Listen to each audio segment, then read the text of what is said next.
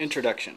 Space and time are commonly regarded as the forms of existence of the real world, matter as its substance. A definite portion of matter occupies a definite part of space at a definite moment of time. It is in the composite idea of motion that these three fundamental conceptions enter into intimate relationship. Descartes defined the objective of the exact sciences as consisting in the description of all happening in terms of these three fundamental conceptions, thus referring them to motion.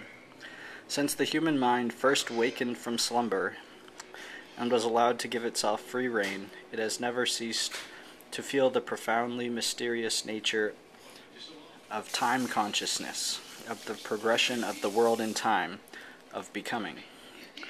It is one of those ultimate metaphysical problems which philosophy has striven to elucidate and unravel at every stage of its history.